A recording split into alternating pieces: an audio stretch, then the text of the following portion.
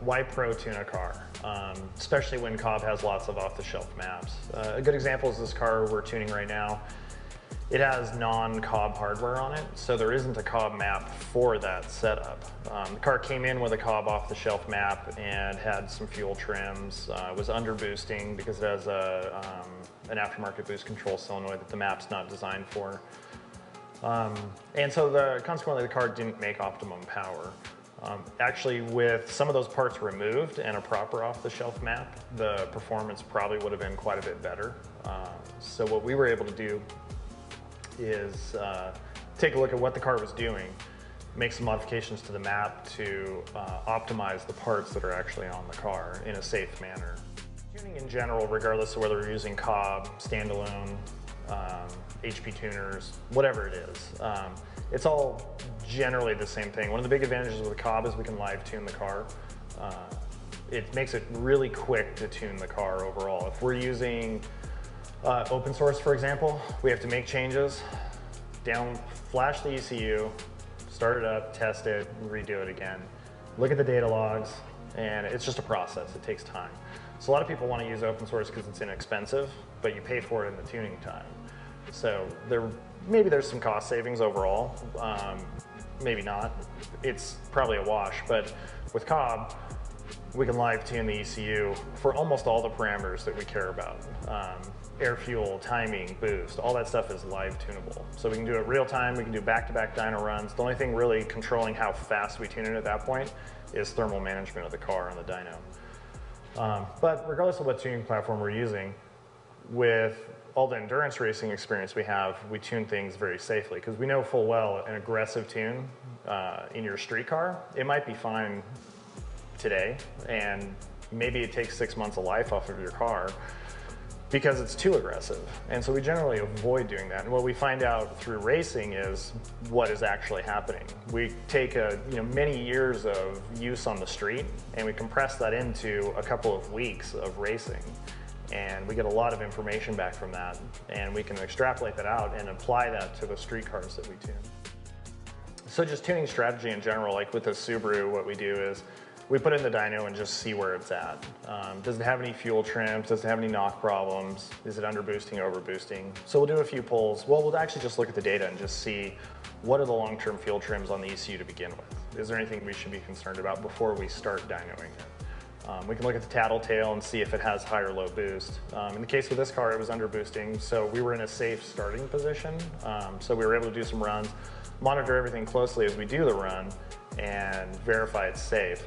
And from there, we were able to identify that, yeah, it's under boosting by 5 or 6 PSI because of the 3-port boost controller that the tune doesn't compensate for.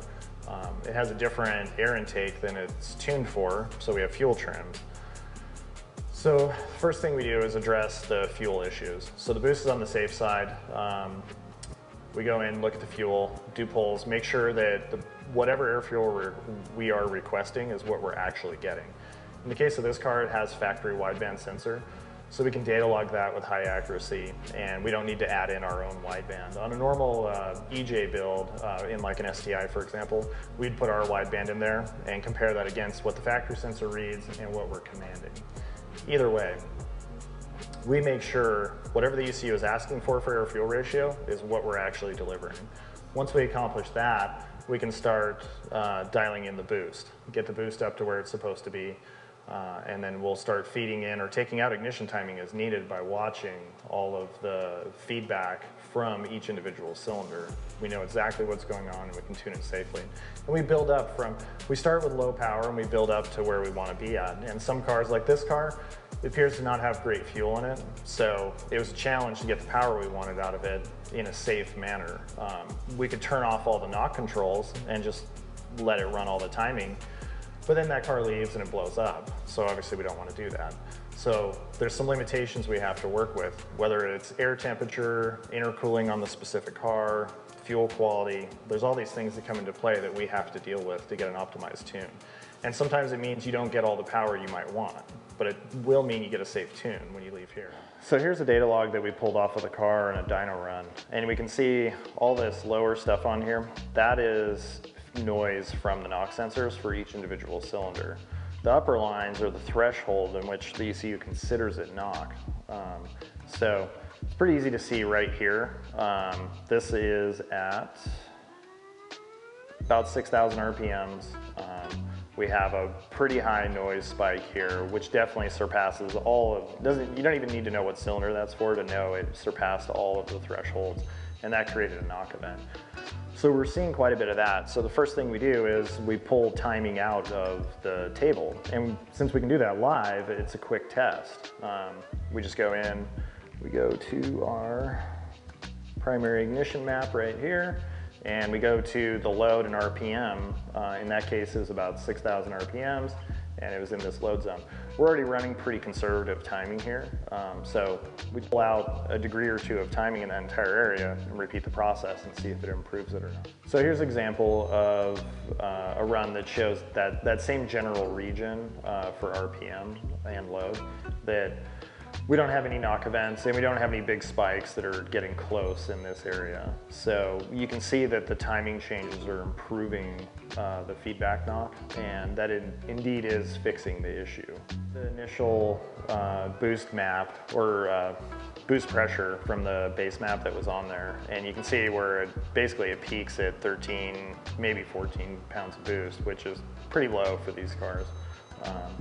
And that's just because of the wrong hardware being installed. Now we can also look at the duty cycle for the wastegate, and we can see it's at 30% right here, and it's basically maxing out in that range. So then the question is, what's the requested boost versus how much authority the wastegate has? So if we look at our boost targets here, they're in the 19 PSI range. So it wants to run more boost than it is. And the question is, why isn't it?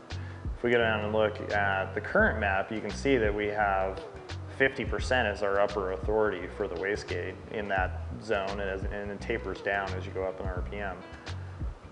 The base map was locked in at about 30%, so it wouldn't allow it to run any more boost. It was trying to, but it couldn't. So this is an example of a change we would go in and make to get the boost to where it should be. So here's a graph of commanded air fuel versus actual air fuel. So you can see they're pretty tight. They're within 1/10 of a point. There's a little bit of oscillation around the command. There always will be. But the general trend is what we ask for is what we get. And that's where scaling the mass airflow sensor, or whatever your primary load reference for the ECU is, correctly makes a big difference.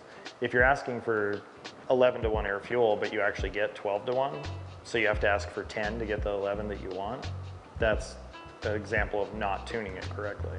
So you need to make sure that whatever you're commanding is what you're getting within reason. And so these cars run a closed loop all the time, and so they do a good job of controlling that on their own. But what you'll see is they'll generate fuel trims. And so if you have large fuel trims during wide open throttle, you have a problem, and you need to address that. And so with this, we rescaled the mass airflow sensor to make sure there weren't any issues there.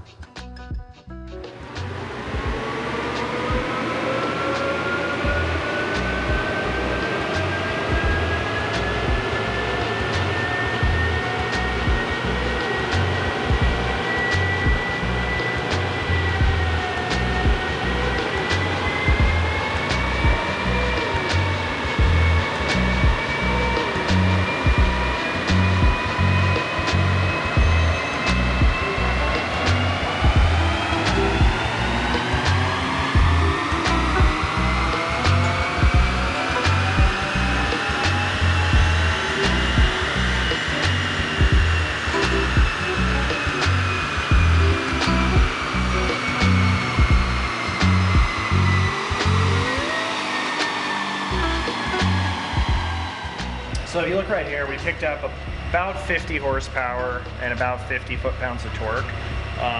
It's a little less than we would normally get on a vehicle like this with these modifications.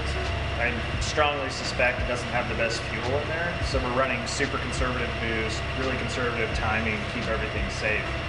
Still good gains, a lot better than it was when it came in, and we can revisit this with better quality fuel and see how it does with that.